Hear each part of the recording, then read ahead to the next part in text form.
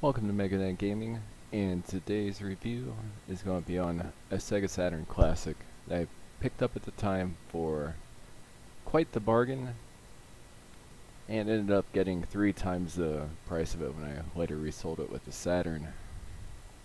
And that is Guardian Heroes. It's developed by Treasure, published by Sega, and it released in North America on January 25th of 1996. It's a mixture of a beat-em-up, hack and slash, and action RPG with single player and multiplayer. The game includes a versus mode, story mode, and in the versus mode you can unlock certain monsters during the game. As you level up, you do apply XP to a variety of attributes, and there are multiple endings and branching story paths. Basically, the story: there's a supreme being that created a universe to find ultimate warriors to hire as its personal soldiers. There's a vicious battle between earth and sky spirits.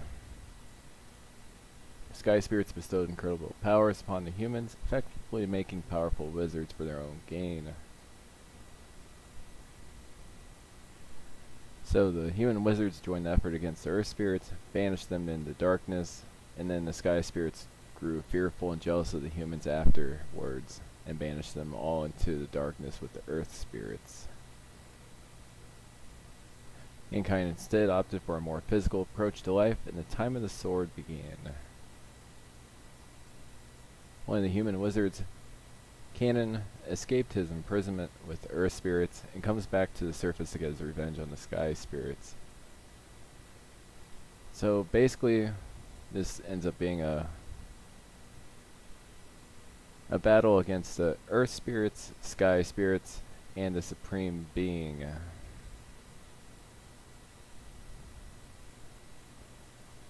And you do have multiple branching paths where you can approach this in different ways and receive different endings. Something I found rather impressive. This was a game that I purchased because I thought the cover art looked kind of neat, and it was $19.95 at Walmart. And I said, "Wow, this looks vaguely like something that'd be like Golden Axe, which is a classic game I enjoy." So let's go ahead and get this pulled up.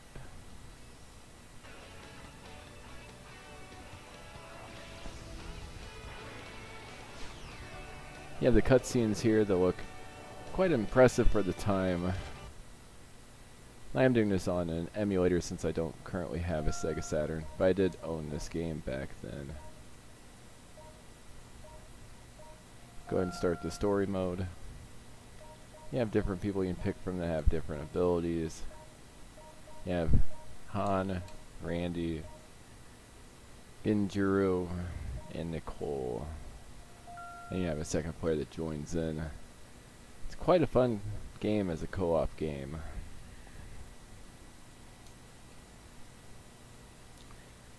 And it actually takes advantage of the Sega Saturn's superiority with arcade-style 2D games, which at the time, which was a time full of 3D polygonal games, wasn't something most people were looking for in a console.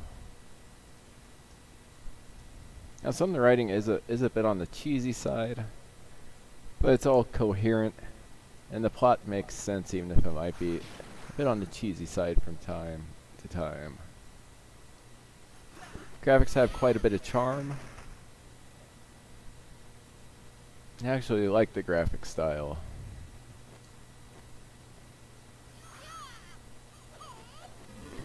You have magic attacks, you have a variety of special skills you can use.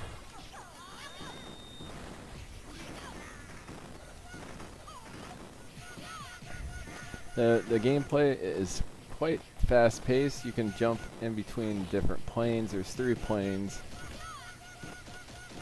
And there are environmental things that can hurt you. For example, the fire here.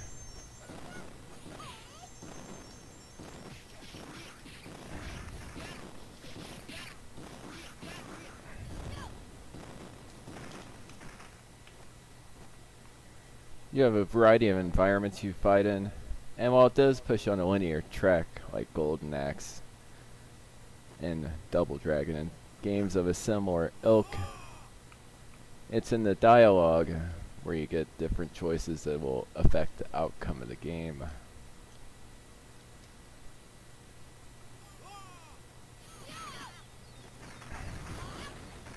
Here we go, seeing you can go between different planes. The fighting is highly responsive. It has this double jump feature that's quite neat. Once you get good at the game, which I usually don't pick this person. And it's been quite a while since I played this game, so I'm not that good. So you can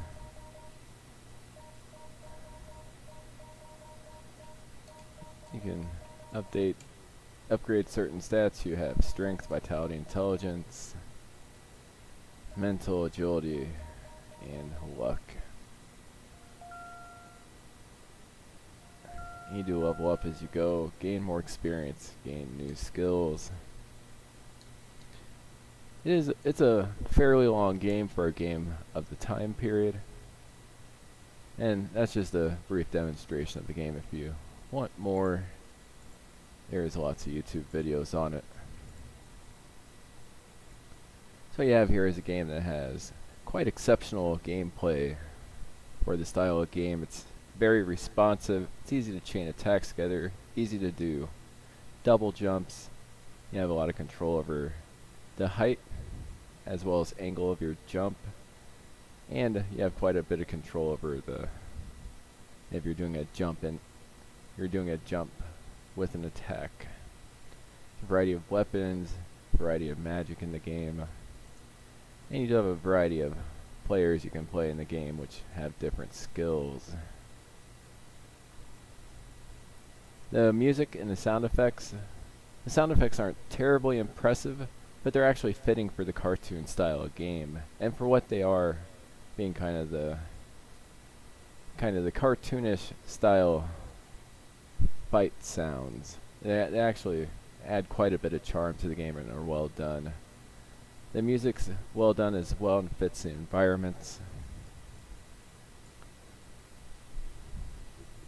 And it takes an idea with Golden Axe and previous games of that general idea, adds on meaningful story and plot, multiple endings and RPG mechanics, and combines them in such a way that created a game that ended up being my favorite game in my Sega Saturn collection, even though it was basically just an impulse purchase for being under $20 at the time, pretty late in the Sega Saturn's life cycle. So where would I rate this game on our scale? I definitely give it a gold egg, so in the second tier of must-haves. And on our list, I am going to put it right below Legend of the Red Dragon and right above Soul Calibur 2. Now, as far as the ports of this game go, I know the Game Boy Advance port isn't that great of a port. And I can't speak for any of the Virtual Console or PlayStation releases of the game, given I haven't played them. Or maybe as Xbox Live Arcade this was on.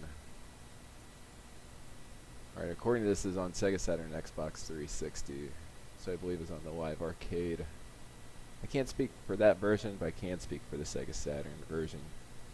Now, if you're actually looking to buy a copy of this game, it's definitely not $19.99 or $95 or whatever the price was anymore. If you're looking to pick up a copy of this,